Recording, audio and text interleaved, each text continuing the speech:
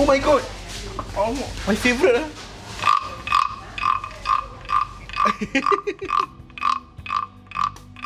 We arrived in Koh Samui and settled into our accommodations at Long Beach Resort, followed by lunch at an authentic Thai Muslim restaurant, sampling pad Thai, green curry, and authentic Thai milk tea.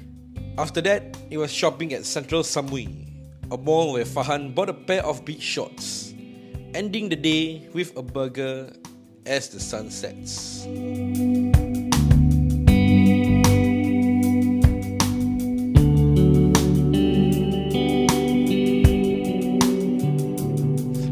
What's up guys, Fahan here. Welcome back to another vlog. Today is Tuesday, June 20th, 3:55. We are here in Long Beach Resort at Koh Samui. Rested for a bit, feeling quite refreshed. And now we're headed towards the shopping centre over there to meet up with Fizo and Shafiq. They're already there, having the time of their lives. Must say that I love the resort. It's very quaint, very peaceful, very nice. Very beautiful beachfront access over there. We've yet to go there, but it's gonna be an awesome stay at the Long Beach Lodge or Resort. Got a shopping mall over there, McDonald's over here. It's not halal, so we cannot eat it.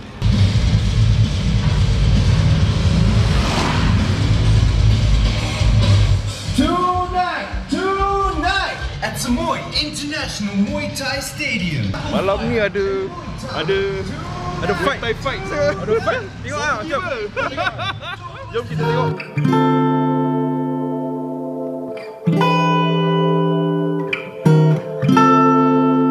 Okay guys, we're at Samui Central, the shopping mall in the area. And check it out, there's an old Volkswagen bus over here being used as a kedai makan. It's a bar, yes, bar.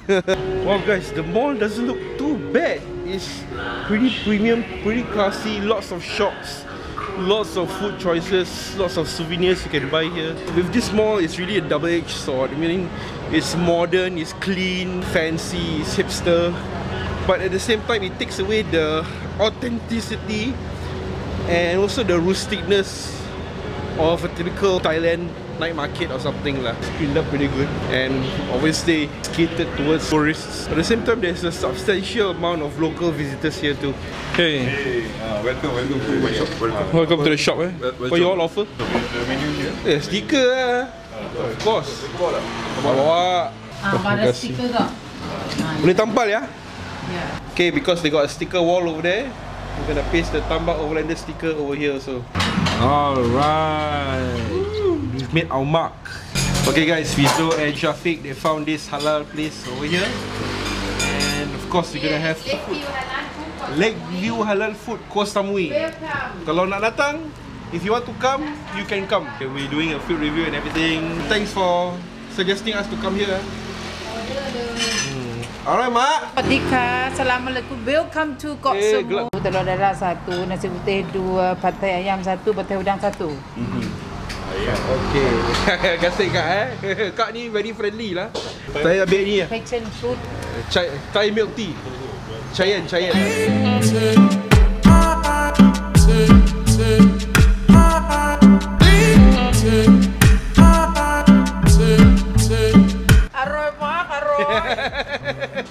Aroy mak. Teh lima kok. Aroy manyok. Sedap. Buka dia. Kan dia minum macam gitu kan? Mak Win Tak. Rizmi Faris Oh. Rizmi Faris. Cheers guys, Cayan here in Thailand. This is the authentic Thai tea. If it's not in Thailand, it's not authentic. This is pad thai. Pad thai shrimp, pad thai udang, pad thai chicken. Wow. My signature of Lakeview Halal food. Welcome. Wow. Sedap. Sedap ni. Okay, ni kau punya. Okay guys, so I'm about to try the famous Lakeview Muslim food chicken pad thai. Wow, look at this, so scrumptious.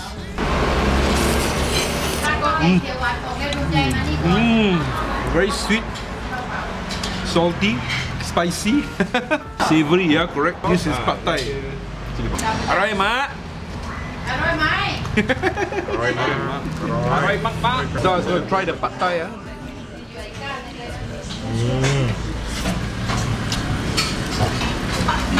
Awesome, yeah. Sweet, spicy, very nice. Rasa macam mi goreng Melayu. So Zah says this one tastes like mee goreng Melayu, but for me, it's a much sweeter version of it, like if you ask me. With the noodles, that is very slimy, but slimy in a delicious kind of way. Glass noodles. So this is Thailand's national food. If you come to Thailand, you must try the pad thai. At least try once. And iced tea, don't forget iced tea. Chayan. If you go Kulang, do ada pad thai. Later you get pataya. Okay, green curry. Oh, ni green curry, yes. Telur dadah. Telur dadah. Omelette. Sedap ni. Omelette. So this is what Zah wanted to order. Why you order this one? Must try the authentic green curry, you know. Oh, ada nasi datang. Yes. Because green curry has a very unique flavor, very sweet, fragrant because of the basil, right? It's unique to Thailand. It has a very fragrant basil, very mild, spicy, but not to the point that it burns, and it's sweet and salty at the same time. Very nice balance of flavor. Okay, very nice. Alright, mak. Sedap ah. Yes. Sedap. I love it. I ordered the beef green curry. So the two main ingredient that makes it flavorful is green eggplant and Thai basil. That one makes it very flavorful. Let's try some of the green curry. Wow, the flavor. Oh, gives you that kick, you know. And it's just like Izzah says, a balance of salty, sweet, and kind of spicy also. Wow, really unique. I cannot find this flavor anywhere. Okay guys, so we're gonna finish up our meal here, and we'll see you guys in a bit. Okay, so total cost of the meal just now, 630 baht. The conversion will be here in SGD. Okay. Terima kasih ya. Khop ka.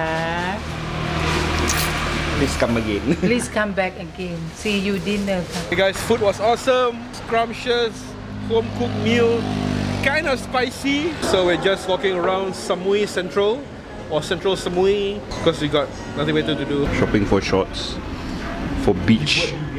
Shopping for shorts, guys, because tomorrow I got no shorts. Yeah. Tomorrow we're going snorkeling apparently. Yeah, Farhan, there's some 15% off for this. Oh yeah, nice. Balance bike. This costs about 2,000 baht. Okay. Slap the name of a Ducati. 3,000 baht. Serius ah? Ducati sah. Ducati Scrambler, you know. Ducati Scrambler. Where's the Ducati? Where's the Ducati in it? 3,000 baht. Pelican Tri. 3,000 baht. Okay. Ducati 4,000 baht. Ducati sah. Azizul, your son must come here. Your son or daughter must come here buy this. Adik jadi apa ni, jadi macam TV3 dekat Malaysia. Adalah, kita ni YouTuber. YouTuber. Alhamdulillah. Alhamdulillah. Terima kasih. datang sini untuk holiday. Holiday kan. Jadi kita inilah kita semua ambil video. Hutang ni bicit. Alhamdulillah. Tam, kalau Siam dia cakap Tam. Kalau bahasa Inggeris polo. Ya 200 semua 200 baht ya. Apa sah ni? Bila masa kau rambut gitu sah? Ya. Sekarang dia rambut macam ni. Apabila pakai macam rambut palsu. Sila Singapura datang ke Pulau Samui, kedai abang dekat Sentrum Samui. Aroy mak.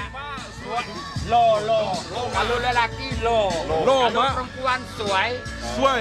Cantik sama dengan kaca. Apa nama? Fizo. You? Farhan. Oh, Farhan kegembiraan. And you? Ilyasar. Alhamdulillah. You? Safi. Abang saya Abdul Qadir. Alhamdulillahirabbil alamin. Syukran. We decided to patronize Abang Said stall here. So thank you Abang Said. This one's for you. and appreciate the welcome, the warm welcome. Wow. Apa yang awal dia? Ni pasal kalau kat Singapore yang mamak, yang tarik mamak. Ni first time perempuan tarik. Your head nice, huh? Yeah. Bob Marley. Of all the colours of the rainbow, I support only 3 colours: red, yellow, and green. See guys, Fizo cannot wait for dessert. He buy before dinner. Desserts first. So this is Fizo's coconut ice cream. Tastes like coconut. And mango. Mango, yeah. So it's a mix of coconut and mango ice cream with the coconut flesh Shavings. and toppings of pineapple and peanut.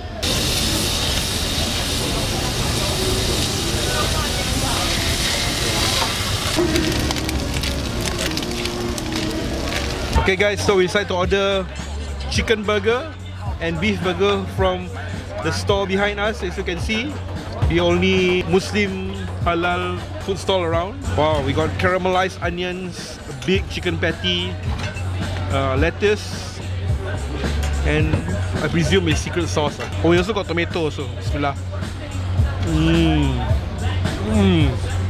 Soft and juicy, a bit spicy, has that spicy tang to it. There's some paprika being added. It's very nice. It's not your typical burger Ramli, but it's nice. Aroy mak. Myself, Shafiq, and Fizo, we have come to a point that if every time we know he is going to say Aroy mak, which is not related to food, we will distance away from him. We are having our dinner, and it's getting late now. And after this, we'll probably back to the hotel. So that's it for the vlog, and we'll see you guys in the next one. On the next episode. So finally making our move to the boat. Okay guys, so I'm gonna put this camera away now, the G7X. And next thing you'll see is from Insta360.